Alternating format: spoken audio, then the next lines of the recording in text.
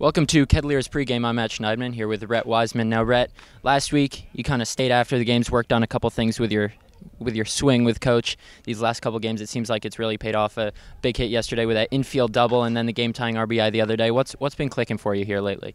Yeah, I think it's just finishing up the college season and coming down here and kind of adjusting to the type of play that's down here, the wood bats.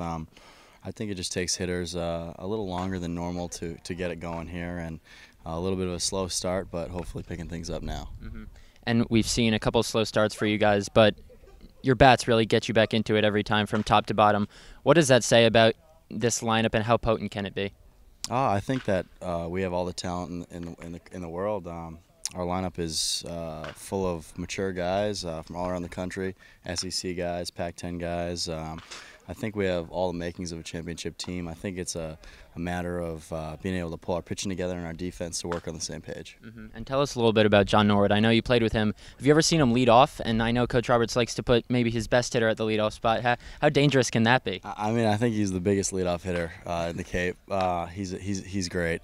He's been playing really well, and he's really coming into his own now as well. So the rest of the lineup, the guys behind him, we're just trying to build off him, and he can start up games with his bat, and we're just trying to feed off that. Mm-hmm. And I mean, your first game here on the Cape against Wareham, couple small errors that cost you guys the game. What do you guys really need to sharp defensively today to make sure you guys get the win?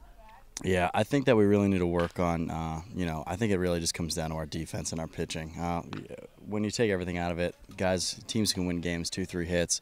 And I'm not saying offense isn't a huge part of this game, but I think at this point of the season for us, moving forward, halfway point is in the past, and I think it's really going to come down to pitching and defense for us. Mm-hmm. All right, for Kettleers Pregame, alongside Rhett Wiseman, I'm Schneidman.